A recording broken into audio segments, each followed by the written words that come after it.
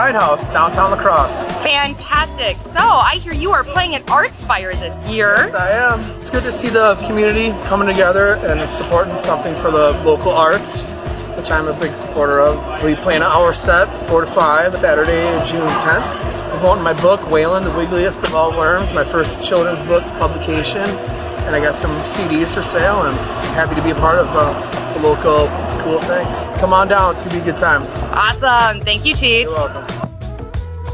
Hi, I am Raina, and I am in the rock band Raina Fire, and we are performing a special short acoustic set at Artspire 2017. I think that Artspire is really cool because it's a neat festival bringing together artists, crafters, performing artists, and other kinds of arts into one place where everybody can experience a bunch of things at the same time, and it helps with the artistic literacy of our town.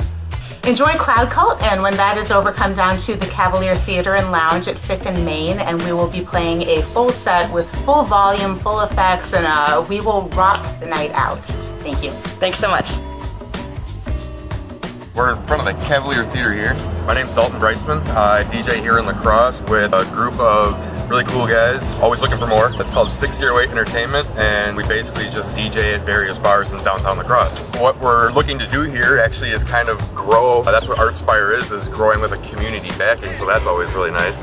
And in front of this beautiful theater, where there's going to be multiple bands on Friday and Saturday night, June 9th and 10th, I will be able to accompany one of the closing bands one night, kind of hybrid EDM into jam band sounds and rhythm, so it's gonna be really cool. That's on Saturday. It's gonna be a really fun night. Before that though, from 3 to 5:30 p.m. on Saturday at the Stein House, downtown LaCrosse, me as well as my buddy Tyler Burrows get to DJ for Artspire this year. We're really excited. It's our first time doing that, and it's our first time kind of just seeing what the community really wants to hear from us, other than our kind of normal people that show up. But one of the biggest things is that there's just always going to be really good stuff going on, and I don't know everything else that's possibly happening, but look into it and find out what's at your areas that you like to go to and be a part of it.